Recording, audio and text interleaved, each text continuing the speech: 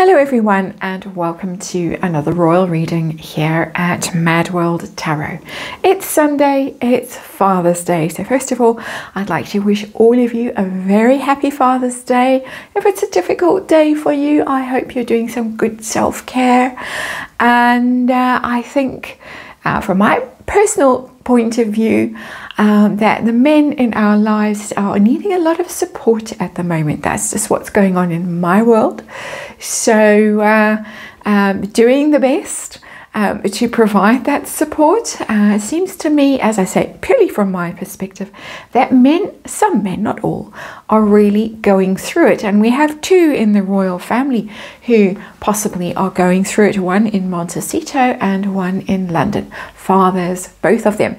Well, there's a third one. We saw a very beautiful photo released by the Waleses to celebrate Father's Day, taken by the Princess of Wales, of Prince William and his three lovely children on the beach in Norfolk, and sort of rounded off the beautiful experience we've had from the Wales family over the past 48 hours, and hopefully they can recover in private now that they have done their official duty.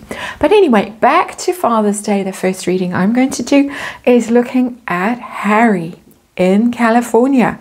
What is going on there today? It's still early in the morning in California as I'm doing this reading, but I want to know how he's going.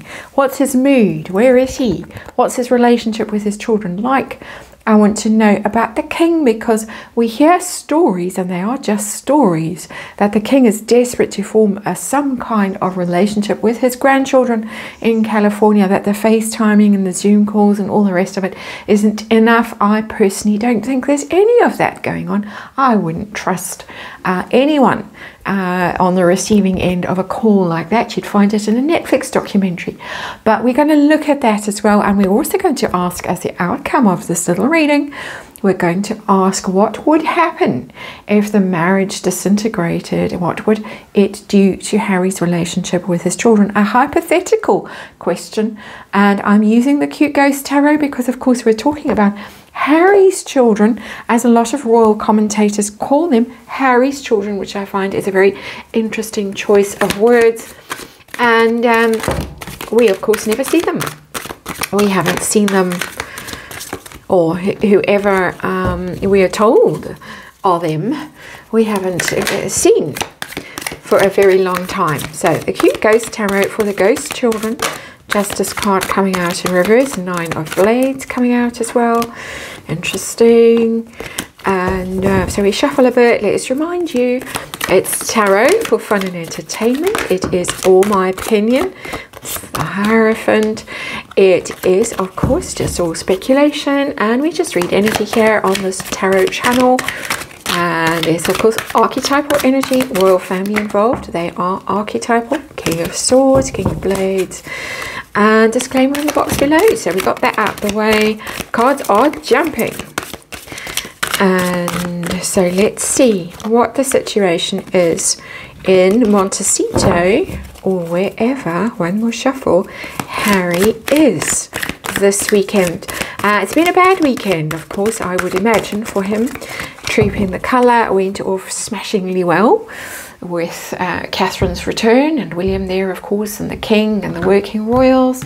Then there was a big fundraiser in California for the Democratic Party, with some of the usual suspects there that were very close to the Parkles at one stage. The Clooneys, the Obamas, Oprah. Well, I don't know if Oprah was there, or if she's still suffering from some unfortunate consequences of her Ozempic adventure. But they weren't there. No Parkles. Ooh, the Moon in reverse. Ooh, the Doubt and Fear card. Confusion card, but it's in reverse. It's Mummy Diana. We just park that there. I don't think it's particularly Mummy Diana-ish today, this card. The Moon is mysteries, secrets, things that are hidden, things that are buried and repressed in your subconscious. It's the shadow energy that is projected outwards if you haven't done the inner work.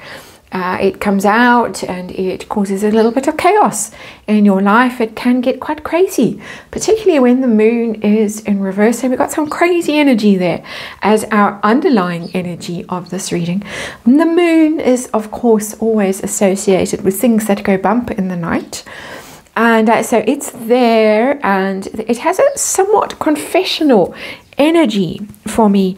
And I think the race might be on as to who gets their story out first. Bookworm 2 had some interesting comments about that precise issue in one of her recent videos about who might actually decide to come out and tell the truth. The secrets that emerge when the moon is in reverse, the truth that finally comes out, lifts the cloud and the fog and the shadow and the confusion. Who might burst through that fear wall and decide to tell the truth? There's a lot packed into that card for me as an energy reader. The overall situation, Father's Day in California. We get the Lovers in reverse. The ongoing energy that I'm getting as a reader, I'm not making this up, it's consistent, it just keeps coming through. Breakup, Splitsville, separation, maybe even divorce. There it is again, the Lovers in reverse. We are also in Gemini season. It's a Gemini card.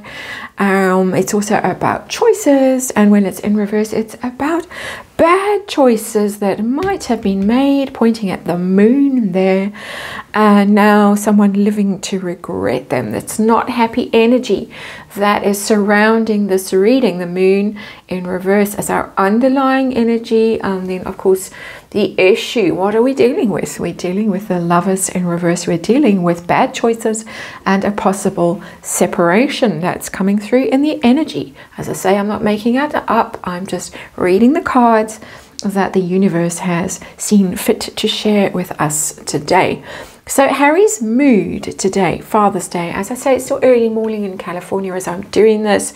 And then we have the Knight of Blades in reverse. Upright is the fast and furious energy, quite shrewd, quick-witted, the rescuer for me as a reader, somebody who sweeps in and saves the day, but also quite clever energy, witty, shrewd energy. It's in reverse.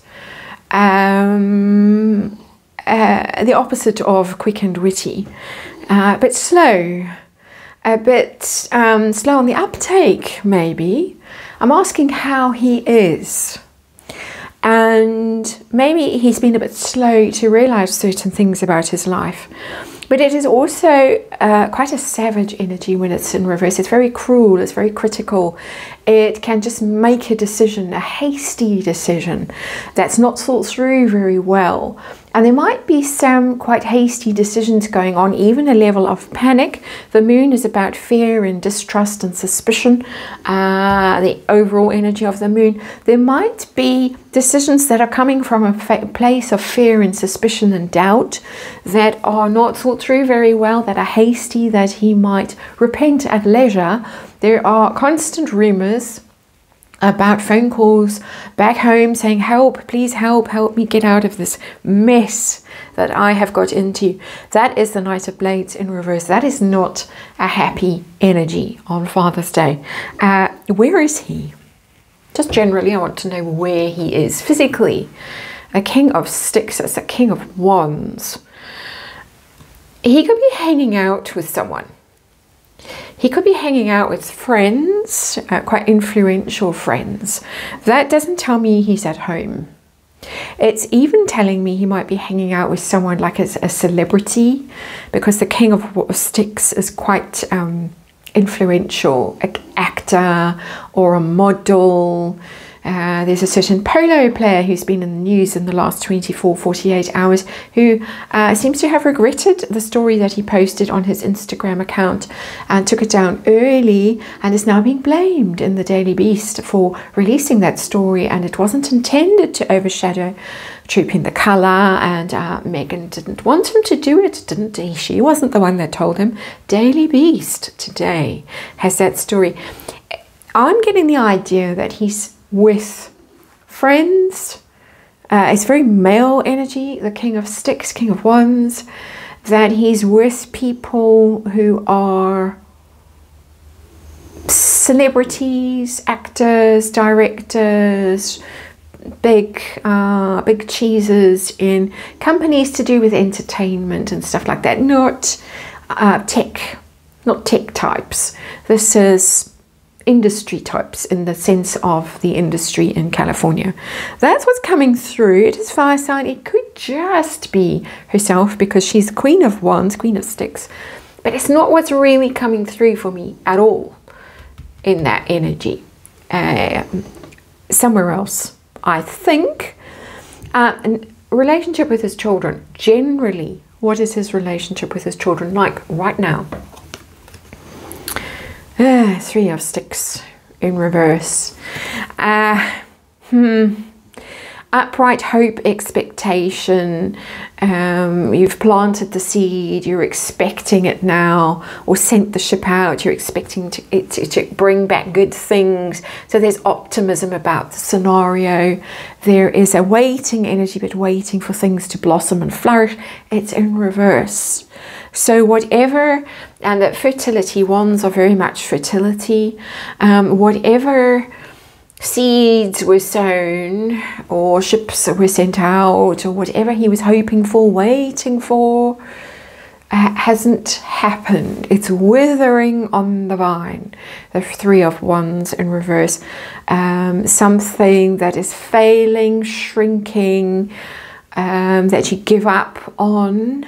That's not good energy at all. It is a 3, and there have been rumours of a 3rd child, which I read on recently, and it's like, no, maybe it's being discussed only for PR purposes, but no. But that's not positive energy. It's in fact quite depressive energy. It's like, well, I give up. It didn't turn out the way I hoped it was going to turn out. I expected it to turn out. I don't know how naive he is or plain stupid he is. We have stupid energy here potentially in the Knight of Blades in reverse. But the energy that's coming through is of someone who's really quite dim in their expectations, what they thought might happen or how things happened. All of that birds and the bees stuff is, yeah, in this day and age, I have to scratch my head and wonder, but I do wonder. I wonder quite often when I do these readings around Harry's kids, as they are called, interestingly, by royal reporters and people like Neil Sean and stuff like that. So does he spend time spent? Does he live with them? Is he hands-on dad? Is he driving them to preschool? Is he sitting and watching cartoons with them? Because that's the first image that comes to mind. that would be something he would enjoy doing. Oh dear, I didn't mean to go there. Just what came out. Or is he a remote, distant kind of a dad? Oh dear. The fighting card, the Five of Sticks, that's the conflict in the household, the family. There's drama around this situation. I'm getting broken home. I'm getting conflict about access. Sigh. You can hear the sigh in my voice. I've seen this energy over and over and over. I always hope, stupidly, that it's going to get better, because I want these children to live in a safe environment, in an environment without conflict, where both parents are pulling their weight and being hands-on parents. That's what I want. That's what I'm sure all of us want. I'm not getting it from this Five of Sticks. I'm getting that there's conflict around the situation. I'm reading energy. This is the energy that's coming through for me. I am speculating. I hope sincerely that I am absolutely wrong. But that is the energy that has come through. And that is Five of Sticks, Five of Wands is parents competing with each other, fighting with each other, maybe even some stunts being pulled when the one isn't around to see what's going on. We've seen some of that in the very early days of Harry's kids, when Harry would be away and suddenly mysteriously Harry's wife was being pepped, that kind of thing. Conflict about how much people are going to get access to them, see them, use them, exploit them on Netflix or wherever. All of that, going to take them on tours. We've been hearing that they might show up on the Worldwide Privacy Tour. All in there. So let's move on to the king. Does Harry want his children to have a direct relationship with the king, who is apparently a fabulous grandfather? We got the Hermit in reverse. He can't get over himself. There's two things. That's the first thing that's come through for me, because it's the Harry card. It's the Hermit. It's Virgo Major Arcana, so it's Harry. So the first thought that comes to my mind when I get the Hermit in reverse is that he's in his shadow aspect. He's being ill-advised. He's being obstreperous, and he can't get over his ego. And so that's what's his own ego in the way, being misguided. There is another energy with the Hermit in reverse. That's somebody who wants to come back in from the cold. And the two energies can go together quite well, however opposite they seem, because he might want to come back in from the cold. He might want his children to have a very close and direct relationship with his father. But if he can't get over himself and apologize and become trustworthy again, the moon is about trust and treachery and betrayal and fear and doubt and confusion. If he can't sort that shadow stuff out, then it's not possible for him and his children to have a relationship with the King of England. It's just not going to happen. And how does the king feel? Is he anguished over the situation? Is he resigned to the situation? What is going on with the king and his grandchildren he never sees? We got the Six of Sticks in reverse. It's a defeated energy. It's given up energy. Upright, victorious, triumphant, basking in sort of praise and glory. It's the complete opposite of that. This is something that a situation that he doesn't feel he can ever get over. He doesn't feel will ever end up well. This is a source for him of a failure, personal failure. I think that he torments himself with this notion that he failed Harry and possibly William as a father. We're going to look at the relationship between Harry and his father in the next reading. This ongoing sense of self-recrimination. I think he's the kind of man who has got Eeyore tendencies, and it's all my fault, and I did a terrible job of raising the darling boy, and it's all my fault, and I can never fix it. It's terrible energy in here. Outcome for Harry, okay, I didn't know the Lovers was going to show up in reverse as our overall situation we're reading on today, but I did ask a hypothetical question as the outcome of this reading. What is going to happen if, hypothetically, Meghan and Harry split his relationship with his children? How will it impact that relationship? Oh Lord, we've got the Five of Cups. It's terrible, terrible energy. It's grief, it's loss, it's regret, it's crying over spilt milk, being very fixated on the loss of the three, the wife and the children, of the dream of that little family and what that meant. The security, the intimacy, the love, the nurturing, all of that stuff that a family is supposed to provide when it's doing its job.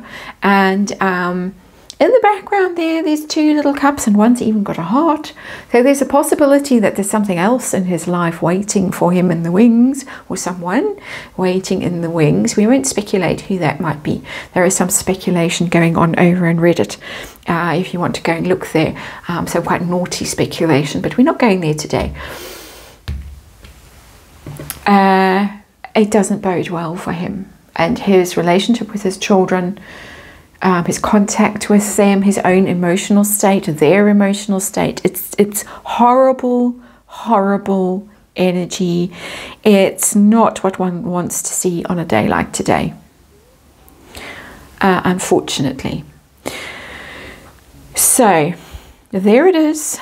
Oddly, the only positive card that has come up in this reading is this one of where is he right now? And he might get a brief visiting moment. My sense is that he's not there, that he's with whoever this high status male, friend, business partner, whatever is, any kind of partner, shall we say. He might get to show up briefly, to come around and be dad, King of Sticks, because it's high status male energy. Show up, be dad for a while, and then go. That could be in that energy. And a lot of fathers are unfortunately spending Father's Day like that. So there it is. That is the world we live in. And that's the reading. On to the relationship between Harry and his father next.